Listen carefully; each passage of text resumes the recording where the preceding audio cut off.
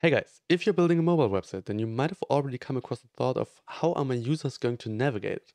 Well, how about a floating mobile navbar where users can just click a button anytime they want and head to the next part of your page? So let's get started creating it. And as you can see, I already prepared a little Create React app prefab, and I added 4 icons as SVGs, which we're gonna embed. And yeah, they're basically these icons that I got off Feather Icon. So to get started, we're gonna head to our app.js, and as always, we're gonna remove everything but the div on the outside because we just want a normal React app. So it's right here, and we can also head right to the app.css and remove all the unnecessary CSS as well. So we're basically just gonna let this text align center right here stay.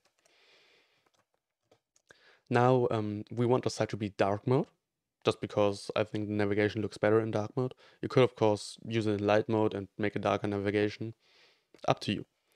I'm just gonna go with the background color of gray or hashtag 323 for this.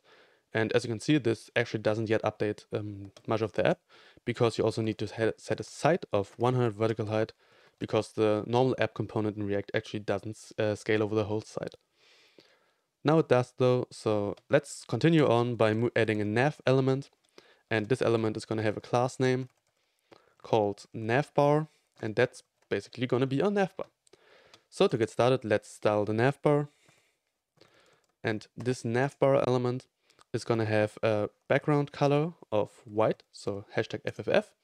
It's going to have a height of 3 rem, just for now.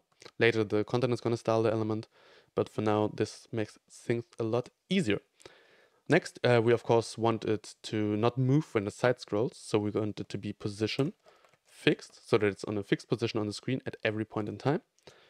And because fixed actually doesn't make the div scale over the whole page automatically, we need to set the width to 100%. And we want the toolbar on the bottom, of course, so we're going to say bottom equals 0 and left equals 0, just so it's positioned on the bottom. The next step is we of course don't want it to touch the edges, so we're going to add a margin. That margin is going to be 1 rem. And now it unfortunately moves off screen because we set a width of 100% and we added a margin on each side. So this margin actually makes it go off screen. So the way we're going to fix it is we're going to say calc 100% minus 2 rem. So that's basically 1 rem on each side. And now it looks fine again. The next step is we're going to add a little border radius, just so we don't have these harsh edges. I personally like 3 rem for this, just so I have this little rounded look. If that's too much roundness for you, then you might also want to go with 1 rem, just to have these rounded edges and not much more. I'm going to go with 3 rem though, because I prefer that look. Now to move on, we're actually already going to add our images. And just so styling is easier, we're going to add a div around them. You're going to see why that is quite soon. So now we of course also need to import our images. I put them inside an assets folder, so we're going to import the image home from ./assets/home, and we're just going to put it in here. As you can see, the icon is right here. And now we can actually edit the navbar CSS again, because now we have content that is going to actually tell the navbar how big it's going to be. So this height attribute is now useless. And the next thing we can actually do is we're going to add a padding, just so the icons don't touch the edges of a navbar. So the padding is going to be 1 rem. And as you can see, this padding also puts the navbar off screen. So the way we're going to fix that is we're going to say box sizing is border box, which basically tells HTML that the padding shouldn't increase the size of an element, but it should decrease the size of its contents. So this is important because we gave the element a fixed width, and we of course don't want the padding to interfere with it. We want the padding to stay in the confined constraints we gave it with this width element or attribute. So now I personally think 1 rem is too much, so let's go with 0.7 rem maybe, just so it's not as huge. So the next step is we're going to say .navbar div. You basically also don't need this arrow, to be honest. And a div is what sets the height of our children. So we're going to say a height of 1.5 rem would probably be nice, and a width of 1.5 rem would be nice as well. Now the diff also stops it from centering, so now we got the element right here. And the next step is to actually give it a padding of 1 rem maybe. Okay, 1 rem is definitely too much, maybe 0.5 rem. And that is because we also want a state where our element is active. As you might be able to see here, there's a little circle around the element, and we're gonna just add that right now and toggle it off later, just so we can already style the complete navbar without having to constantly switch between React and CSS. So to do that, we're just gonna say, okay, background color is gonna be this harsh gray, just so you can really see it. And yeah, I think 0.5 already looks quite nice. And now we're just gonna add a border radius of 50% so that it is round. Now let's actually add more of these divs, because we'll of course have multiple icons. And this will already show you the next issue we have. These things stack because they're in divs. So to fix that, we're gonna go back to our navbar and we're gonna say display flex.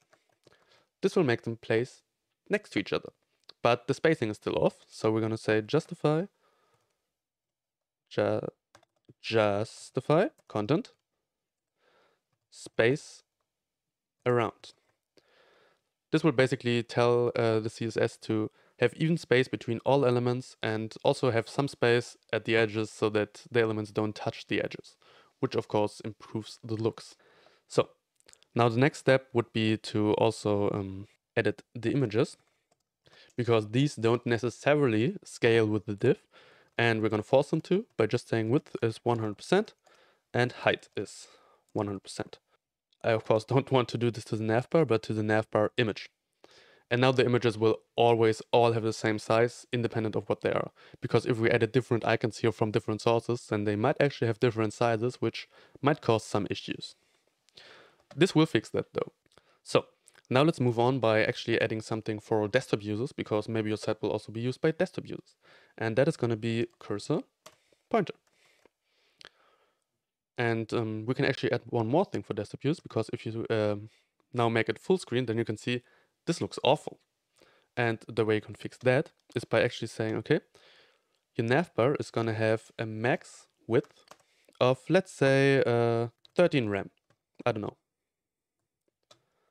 And now if we take a look at that, you can see it still doesn't look perfectly fine, but it looks better.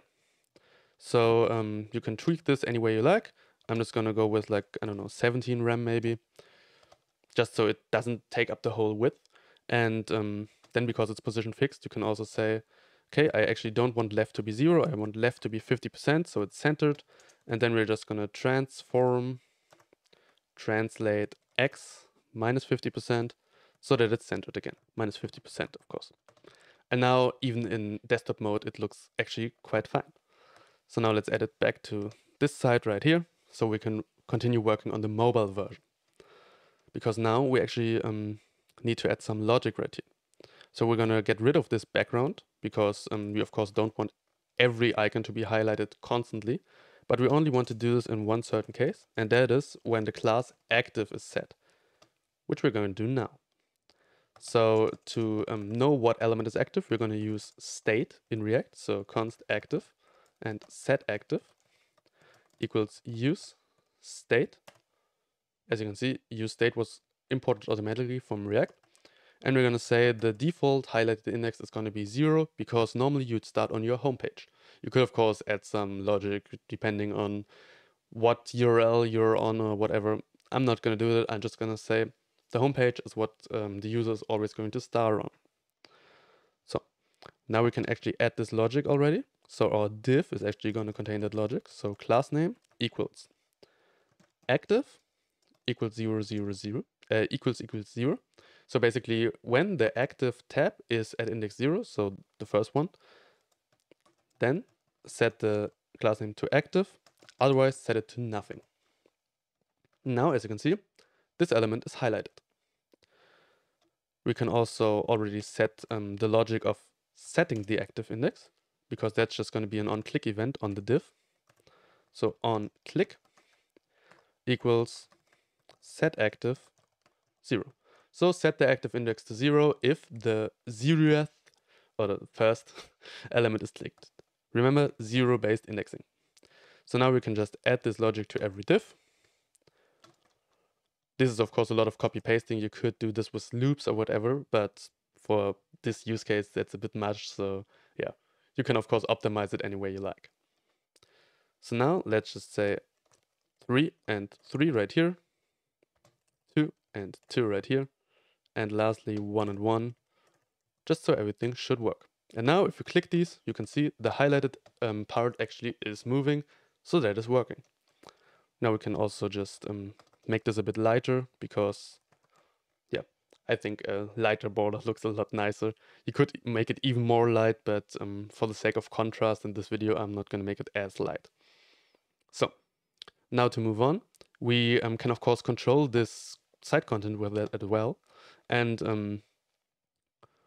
to make that the easiest possible, we're just going to add a div. This is basically going to be a main content div, because we can't use the app for the main content right now, because it also contains a navbar. So now our content is just going to be in h1. And to make it easier to handle the content, because we don't want like an extremely long list of ternary expressions, we are just going to say, okay, we'll have an array with all the possible values of this h1. That's going to be home. That is going to be feed, settings, and maybe user. And yeah, we're just going to say we'll get the index of, with the number active from this array, and we're going to display this right here. So now we get some graphical issues, but that's just because of the h1 basically. So to fix that, we're just going to say, okay, the h1 is going to have, first of all, a color of white, so that the contrast is better. And it's going to have a margin of 0, because yeah, that's something you could handle yourself, of course. And now, as you can see, we switched to these titles using just the navigation. So now you could change these images, and as you can see, we got a finished navigation now that actually works on mobile and also works quite fine on desktop. So I hope this video was helpful. If it was, please leave a like and tell me what you're going to do with it, because I'm interested in how your sites look and while you're using the stuff I'm showing you. So I hope you're going to find a use for this, and also I hope you'll have a good day.